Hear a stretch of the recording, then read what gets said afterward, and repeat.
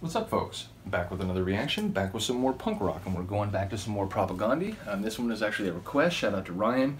Although I was sort of an idiot, he was like, "Oh, could you do a reaction to Potemkin City Limits?" And I was like, "Oh, you know, I've done a few reactions to that album, but there's a couple other songs I haven't done. Let me know which one you'd want." And he was like, "I actually meant the song Potemkin City Limits on supporting cast." I was like, "Oh, right, my bad."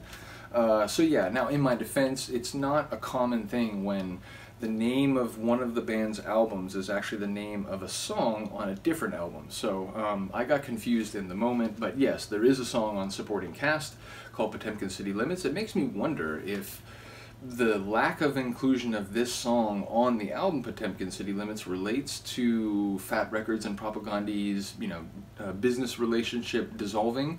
Perhaps they had it ready to go, but then because of what happened, they wanted to include Rock for Sustainable Capitalism instead. I'm not sure. But as I said, it is weird that Potemkin City Limits is on supporting cast and not Potemkin City Limits. But yeah, lyrically, this song is a song, it explores themes that Propagandhi has explored in a number of songs. Humane meat is still murder, and apparently I'm a PC fascist, the flensing of Sandor Kate's Purina Hall of Fame. These songs all get at the brutal ways in which humans use, exploit, and consume with very little compunction or concern for not even humanity, just a basic sense of decency through factory farms, through slaughterhouses, through butchery, through sport hunting, and so on. It's just humans in many different ways brutalize non-human animals, including many mammals that we know scientifically are capable of a wide range of emotional cognition, make social bonds, have emotional connections to mating partners and so on. They raise their young, they have child care and so on. So the way in which humans treat a lot of non-human animal species is brutal, but this is particularly true in relation to factory farming, or what is sometimes called like animal agriculture. And this song gets at that issue, and it actually speaks to a real-life historical event, which is to say, my understanding is that in like the early 90s, maybe 1990 specifically, there was a pig named Francis who escaped from a slaughterhouse because, a worker kind of like looked away or opened a door or something, and the pig was able to get out, and it actually was free for 5 months, survived on its own for 5 months. Eventually it was captured and taken to a farm where it was supposed to, I think, live out its life, but eventually, like, it got hit by a car, and then I think, like, a farmer saw it and shot it with some tranquilizer darts that actually, like, pierced its organs, and it died. And so this song is sort of like a narrative and, emotional lament for the fact that this pig fought for its freedom, was able to get it, was out on its own, living perhaps as, the non-domesticated ancestors of modern pigs would have lived, but at the end of the day, like, it still, couldn't get away from human society enough to live out its days peacefully, and, was hit by a car and shot and killed. So yeah, it's sort of a tragic story, but it's interesting because the sonics are like, they're upbeat, they're fast, and the song has a like powerful energy to it, so it doesn't feel like a really sad song. There are parts of like Purina Hall of Fame where it's like you can just feel the weight of the emotion. This song, it's a little different, so it's an interesting contrast. But yeah, if you know more of the full story, if I'm leaving out some important elements about Francis the Pig, do let me know. I remember when I read about that, someone pointed out that I guess Chris has a child named Francis. So I'm not sure, if there's a direct relation there, but it makes you wonder. But yeah, let's get to it. This is Propagandhi, Potemkin City Limits, not from the album Potemkin City Limits, I might add, but yeah, from the 2009 album Supporting Cast.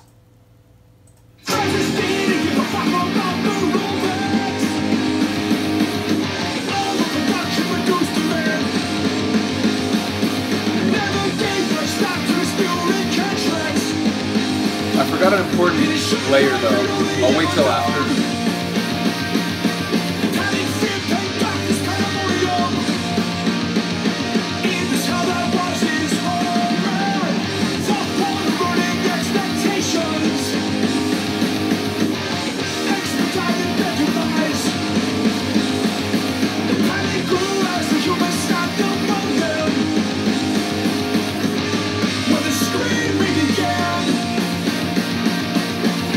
shut his eyes and felt the hand of the humanity brush over him. Bones will be killers, magic for the moment. A blinding ray of light's gonna cross the floor. In a crimson pool, he saw his own reflection as he bolted for the door. Not just some fashion fairy tale. Song makes me genuinely sad. Not just for Francis, right? Like, there are quite literally millions of animals right now.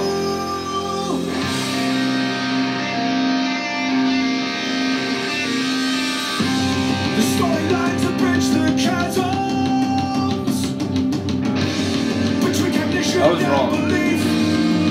I sort of forgot about this part. Any unplausible denial that might offer some relief from the dissonance that Francis left screaming in his wake.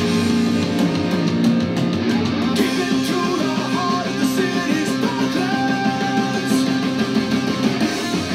he made good his escape. And when for 5 months he ran free, and replayed his only fond memory, just a warm and distant dream of his mother's loving eyes upon him. Francis made it farther than she did. A quarter mile just short of the city limits, they finally captured him. And there's a statue at the arbitrary dead. That's right. I remember reading there's like a statue somewhere in Alberta, I think. Like Red Deer, maybe? Is that right?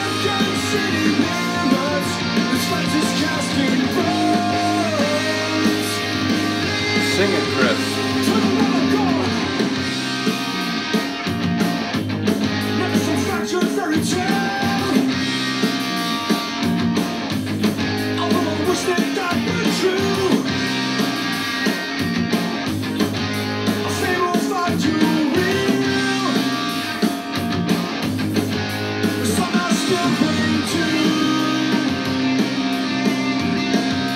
Guitar work is brilliant.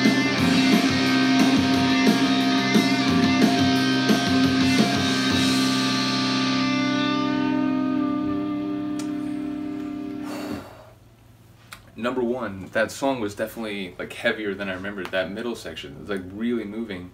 But what I forgot to say at the beginning is that I think an important layer of the lyrics that I failed to touch on is that the idea of Potemkin city limits, or Potemkin cities, right? Like if you don't know, Catherine, the sort of queen of the Russian Empire, when the Russian Empire was expanding and trying to build infrastructure out in the hinterlands that they had sort of recently taken over and so on.